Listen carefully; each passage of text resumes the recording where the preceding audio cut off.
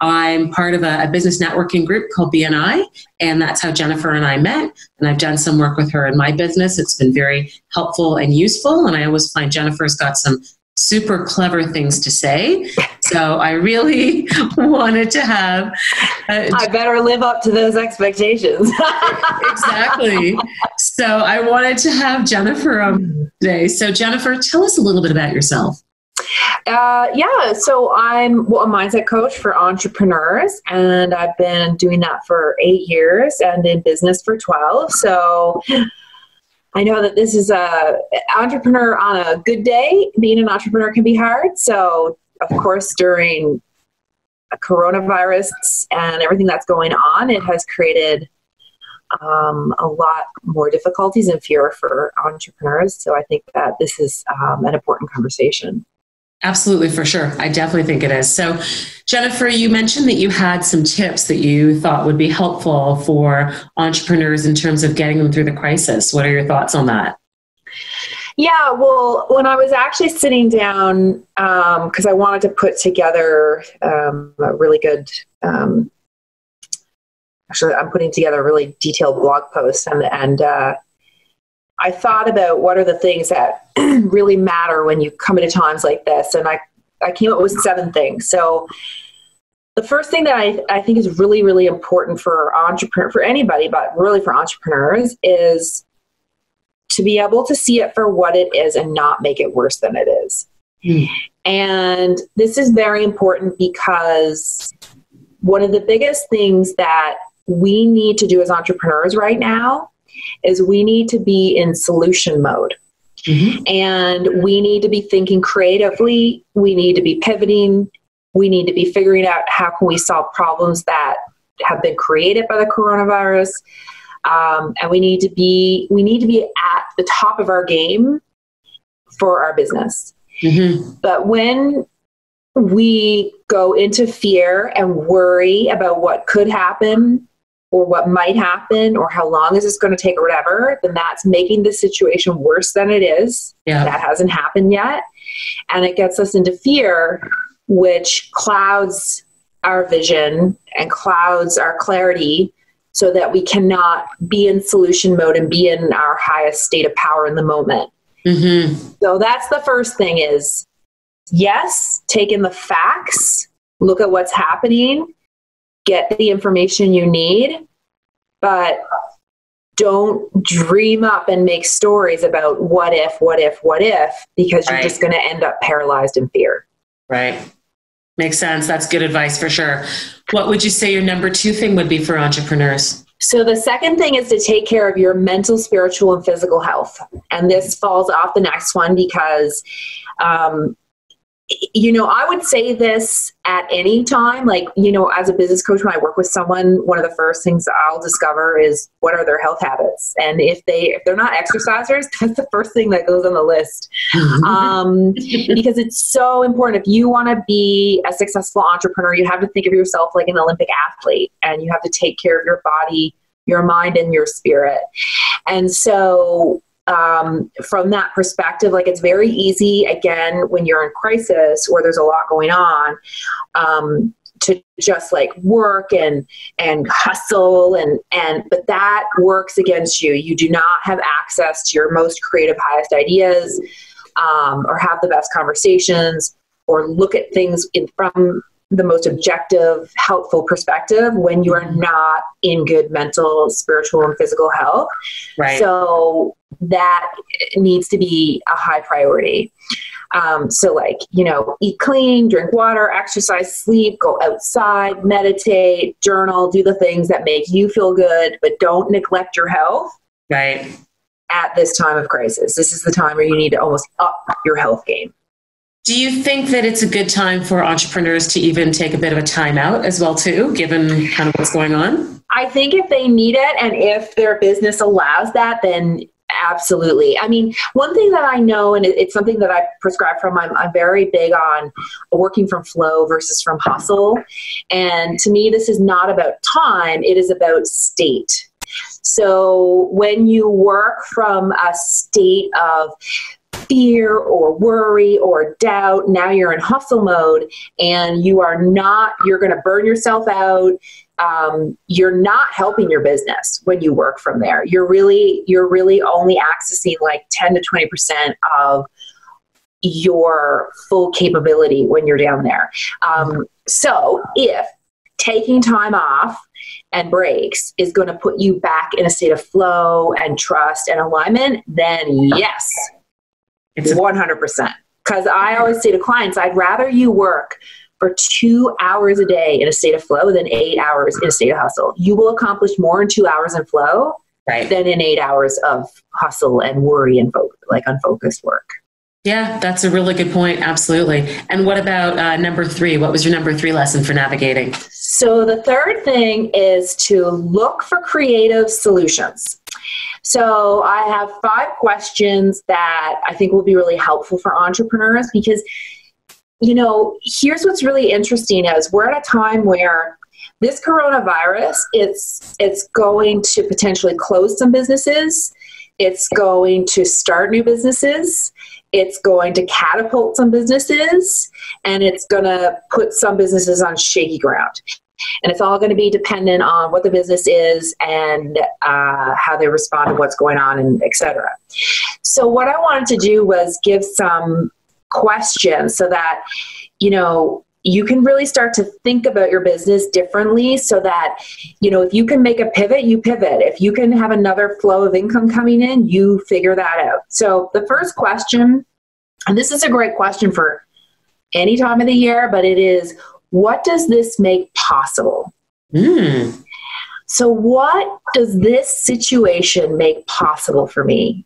And I'll give you an example of everything, of all the questions, because so for example, like for some business owners, this makes possible, oh, you know what? I really need to catch up on my accounting, and I've been meaning to take this course and work on myself more, and I want to hire this coach for a while. Maybe I'll hire this coach. And for some people, it's like, oh, let's get caught up on admin and things that we haven't done in a while, or maybe deep clean my house, right? Now, totally. Yeah, I tried to do that the other day. I was like, I got halfway through. I'm like, I still don't like cleaning. So,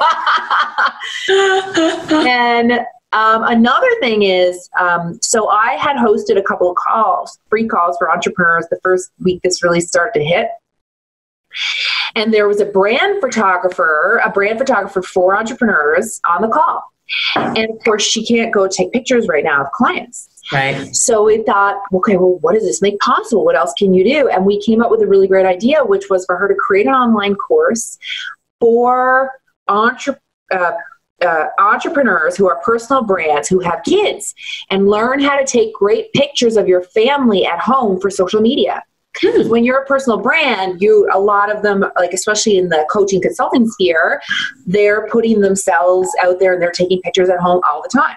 Mm-hmm. So she's working on creating a course to help people understand that. And she wouldn't have done that if it wasn't for this crisis. Mm-hmm. Now she's off. What does this make possible? Oh, well, I never thought of this. So now she potentially has another huge income stream. I mean, she's out working on it now, right? Right. Absolutely. So it's funny, that kind of leads me to one of my questions is that, so you would actually recommend an entrepreneur consider starting a new business right now? Or like, can you offer something like for her as a brand photographer? It's not a core offering, but it's not far off from what she's doing, right? Absolutely. And the other thing is, I think it depends on like, what is your financial situation? And because like some people can ride this out for the couple of months, even if with decreased income, they're going to be fine. Mm-hmm. Other people are not in that position. And so if starting another business is what's in your best interest, which is why you got to have a clear head, which is why I said number 1 and 2, like you want to make decisions right from a state of empowerment. Right. And also every entrepreneur, depending on where they are in their business and how they've handled their finances, just find themselves in different financial positions. Right. Makes sense. So, yeah. So the second question that people can ask is, how can I add value in different ways? Mm-hmm.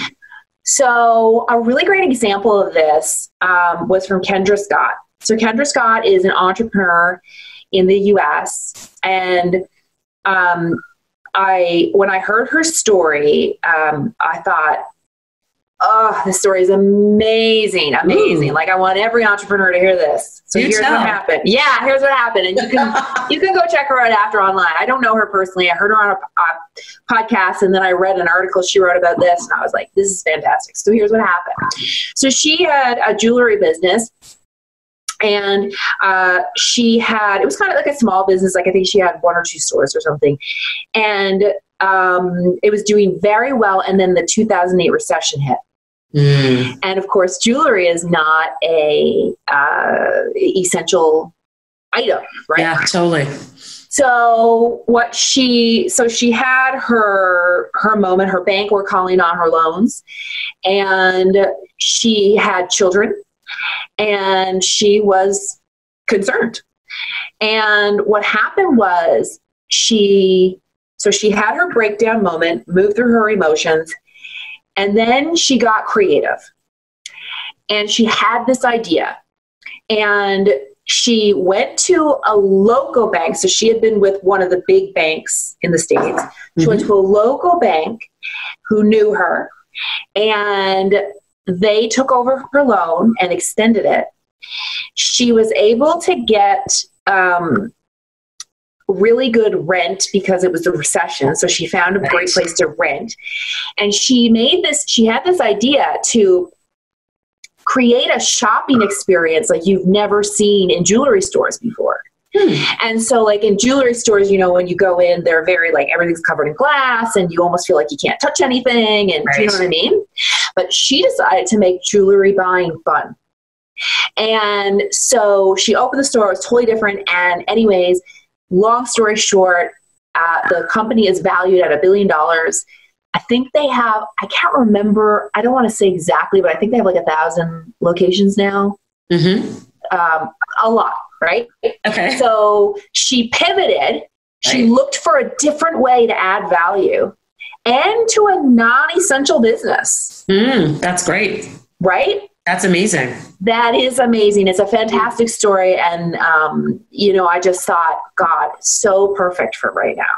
Mm-hmm. Absolutely. Okay. Taking advantage of the situation, not even advantage, but trying to figure out what can you do to pivot. Well, what's really interesting, Devel, is like human beings are very resilient. And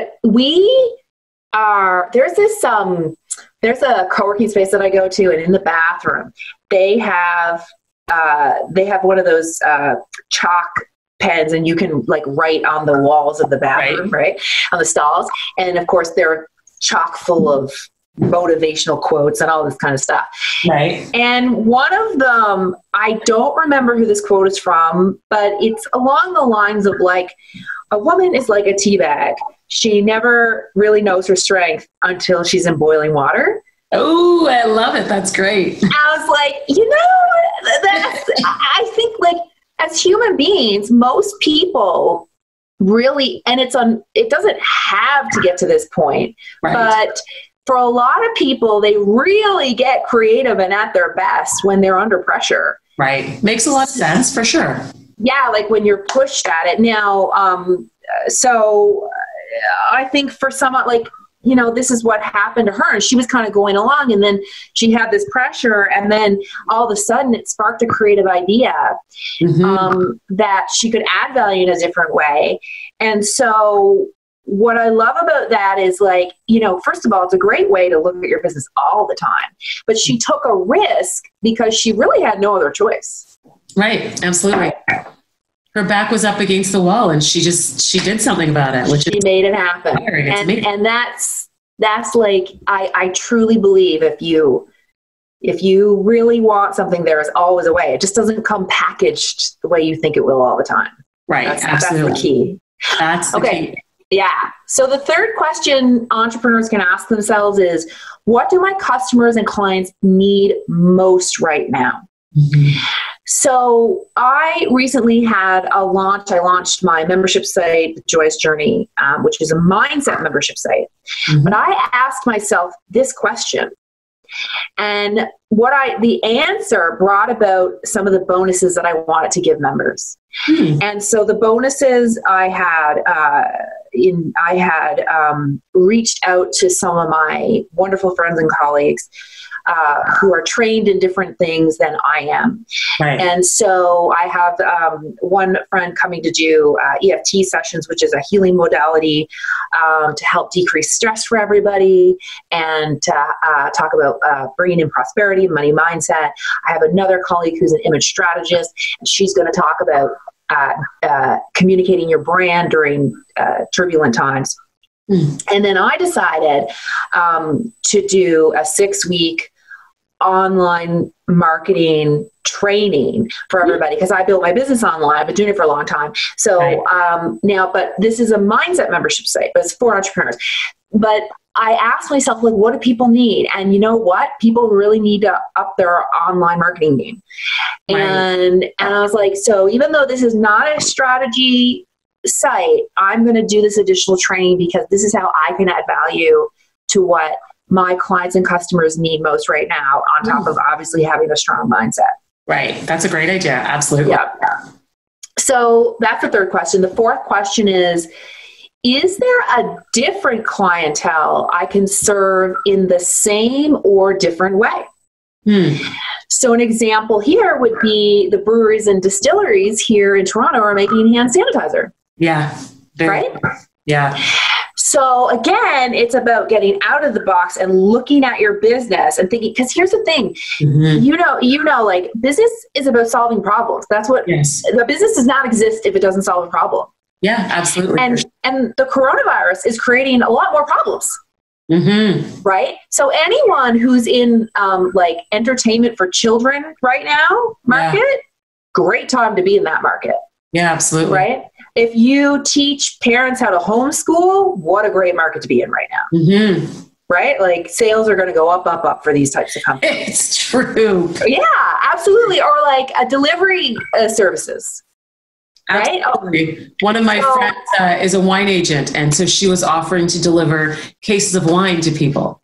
And, you know, it's interesting because her restaurant business is clearly down. She can't sell to restaurants anymore.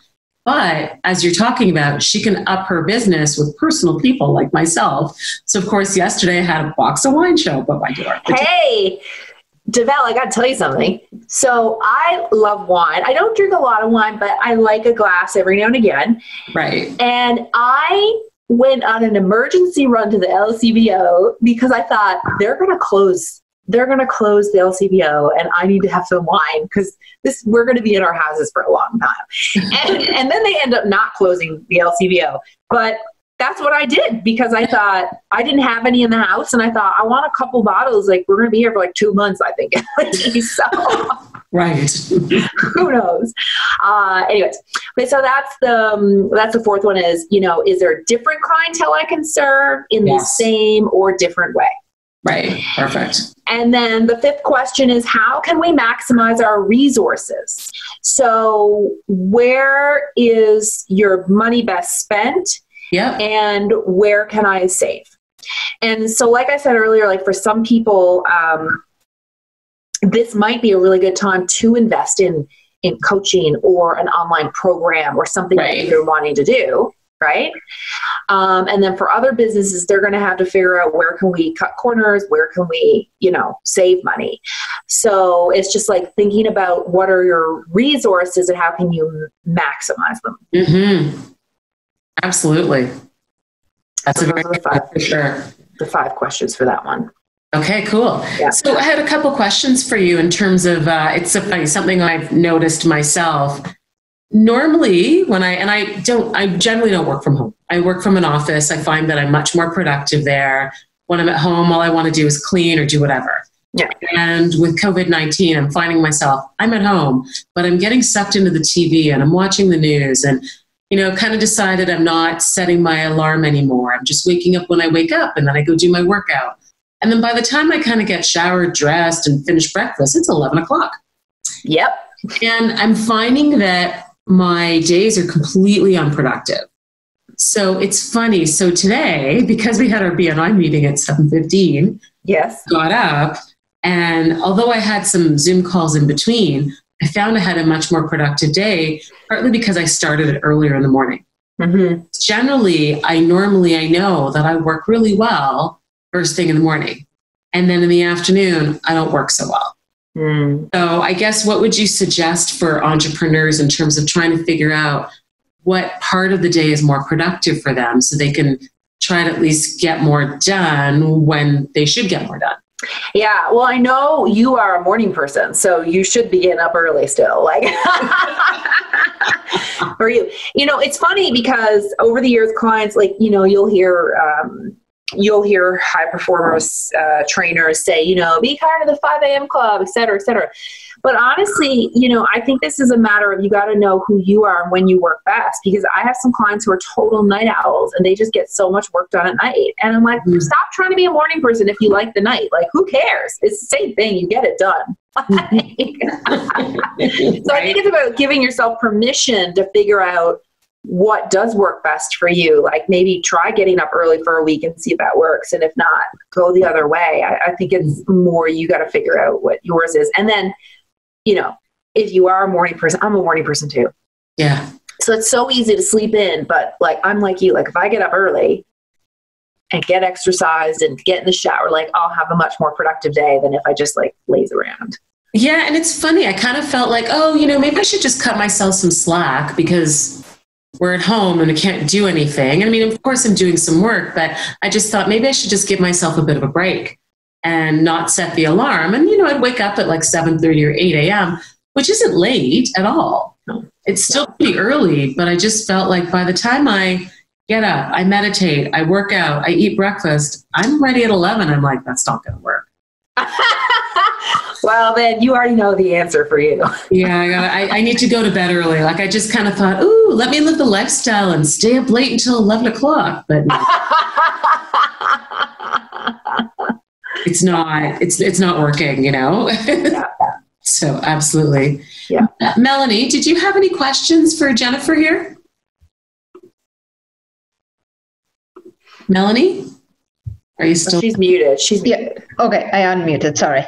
Okay. Yeah, no, nothing at the moment. It's I think getting your day more productive. I think the first point was where you don't get too caught up with everything and get ahead of yourself and start thinking about 10 different scenarios that have not happened.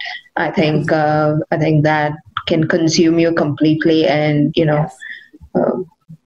I think having conversations with people is important. So yeah, I would say that. And yeah, spring cleaning is always good. But yeah, I agree that I like to get up and actually get changed in the morning and not stay in my night clothes. Otherwise, the day just seems like you're not able to differentiate, right? Because I guess that's the challenge. If you've not worked from home, then that's the challenge about working from home. Absolutely. Sean, did you have any comments or questions? Not so much as good content. Part of my problem is I'm the opposite. I tend to work better at night. We discovered that last night. Jen was doing some yoga for 2 hours, and I got more work done in that 2 hours than I did all day. And for me, when I'm feeling not productive, I need to get a change of scenery. So literally, if I'm at the office, I go downstairs and just walk around the building, and that resets me. Fresh air. Well, as fresh as it can be downtown Toronto, but but here, I'm in self-isolation. I don't know if you guys know, but I literally cannot leave this 500 square foot condo. So there's no change of scenery. So that's my problem. I've been reduced to like today I took an hour at lunch and literally sat on the couch and watched a show to give myself a break instead of just, calling it at 3:00 and then watching a show, watching 3 back-to-back shows was my sort of justification. So that's what I'm struggling with. But in terms of, I was trying to think of how I could pivot, as Jennifer was mentioning, and I don't know that that's necessarily in my bag of tricks currently. Well, but I think in the case of yours, Sean, this is a very good time for marketing for you, for creating more content and like finding ways to add more value to your audience through that avenue. Because one of the things I think is really important for entrepreneurs right now is to not stop marketing. If anything, like either keep what you're doing or up the ante, because people will remember who helped them as we move through this and things get back to normal, whatever that new normal is going to be. But It is a really great time to be marketing yourself, putting yourself out there. And Sean, to your point you actually made in your presentation this morning is what a great time to educate people on how things can go wrong and you need insurance. Yeah. That's kind of what I was thinking, because I had suggested a friend of mine touch base with you, because for a lot of entrepreneurs right now, their value is themselves. And if they get sick, like if they got COVID-19 or something else, have disability insurance. Yeah. So someone like yourself, I think it's a great time for you to be out there talking to people about the value of something like having disability insurance, because right now people could be sick. Yeah. Sure. Yeah. Now I still have more points to go. Oh, sorry. Keep going. Point 3 had 5 questions. That was okay.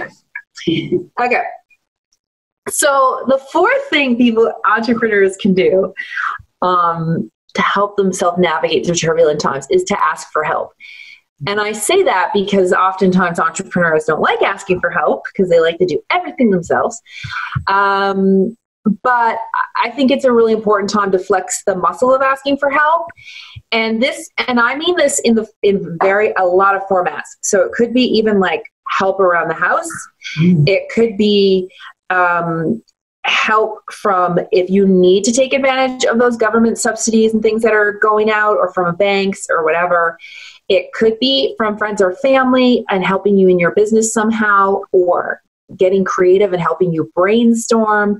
But I just want entrepreneurs, I know many of them don't like asking for help, but asking for help could really help you right now. So I like that. Yeah. And then the fifth one is the opposite, which is help others. And one of the things that I know about human beings is that they like helping others and they want to be needed. And it lifts your spirits to help other people. So, we see so many celebrities out there doing free concerts online now, people delivering things for others and bringing joy to people in so many different ways, which is amazing to see. I'm loving watching those videos right now on social media. And even doing free trainings for your communities, for those of you in influence positions like that. But just simple things and letting you be of service to another will uplift your spirit and make you feel good. Yes. And then that's good for your business as well, which is really important. Definitely makes a lot of sense, for sure. Yeah. The sixth thing that people can do is utilize this time. Now, you should be doing this all year round, but you could start now if you're not doing this, but utilize this time to start building your mindset. So there's a really popular quote that floats around the self-help world, and I don't really know who originally said this, but it's that success is 80% psychology and 20% mechanics. And I don't know about your experience, but from my experience, I believe it's almost like 90% psychology. Like there's just what goes on in your head matters greatly. Absolutely. Yeah. And I think that, when you look at the time that we're in right now, those who have been working on their mindset and who are very confident in who they are, what they're doing in their business, etc., they are going to fare through this a lot better than those who are not in that position. Right. And that's a matter of practice, right? It's a practice state to be certain, to be confident, to be focused and aligned. And so what I really encourage people to do is really start working on their mindset. There's tons of ways to do this. You can start with books, podcast, getting a coach, joining a membership, but like there's everywhere from free to paid all the way up the spectrum. But working on your mindset really, really matters. And then the last thing that ties into this is I want everyone to remember, like, we humans, like, we are very powerful. And if you want to create something, you can. And sometimes problems are the best packages you need, right, to really move the needle for you in a way that you never would have otherwise. Right. So like, remember your own power. Like I'll always say to my clients, I'm like, you are your best asset. Like nothing, like this is why like learning is good, because if you can take money away from people, you can take a job away, you can take an opportunity away. But if that person has their knowledge, has their grit, has their passion, has their perseverance, like nothing's going to stop them. Right. And yeah, like I want people to remember that, and that even if this time is difficult for your business financially, you get through it. Like, right. and if, whether that means your business will survive, or you get another business, or you get a job and then you get a business or whatever, but like in the grand scheme of things, you will be okay, which ties back to number one of, don't make it worse than it is. Right. We're not going to pretend this is fun and pretty when it's not, but when you look from the grand scheme of your life, 10, 20 years from now, you got to decide, who do you want to be in this moment? And therefore, how are you going to make the best out of what happens? Because that's what we're doing all the time anyways. This is just a heightened version of real life. Absolutely. It's funny. It makes me think there's this book. I think her name is Angela Duckworth. She wrote the book Grit. Yeah, and it's about perseverance and that whole idea of, persevering and just keep going. Really, it's not about how many times you get knocked down. It's about getting back up again after getting knocked down. And so you're right. This is a difficult time period for a lot of people, but it's really about staying the course and not getting knocked down. Yeah, and not getting tied into it. And here's what's interesting is, whether it's coronavirus, or you get sick, or you make a bad investment, or you let fear stop you from doing something, or a family member gets ill, or you get in a car accident, like shit happens all the time. All the time. The equivalent of a coronavirus in terms of the impact on your life happens to people all the time. Absolutely. People die, people lose partners, people go through divorces, people, like, it happens. And so, but the one thing that doesn't change no matter what the external thing is who you choose to be. And who you choose to be is what ends up with your results anyways. Right. And I think the benefit of now is that everybody's actually going through this bad time together. Yeah. As opposed to going through that bad thing that's only happening just to you. Now you've got a bad event that's literally happening to the entire world, so everybody can relate about how tough it is. And you get to decide, am I going to help lead the way and spread light for people? Or am I just going to go into fear and be a part of the problem? And for entrepreneurs who want to come out of this as best as possible, you have to choose the light. You have to choose positivity. You have to choose getting creative. And you have to choose it in every moment because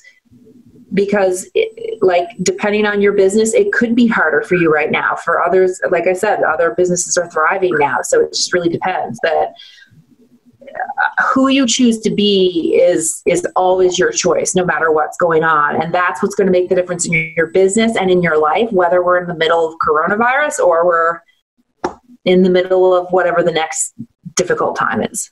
Absolutely. It makes me think of, there's a Zig Ziglar quote, and it says something like, and of course I'm going to butcher this, but that your attitude will affect your altitude. So 100%. Exactly what you're talking about. It really is having a positive attitude, because that will affect your altitude more than anything else, more than the mechanics that you're talking about of whether you are the best person to do whatever job it is. It doesn't matter if you have the best skill set. It's more about your attitude than anything else. And you know what else, Devel? You know what's interesting is like people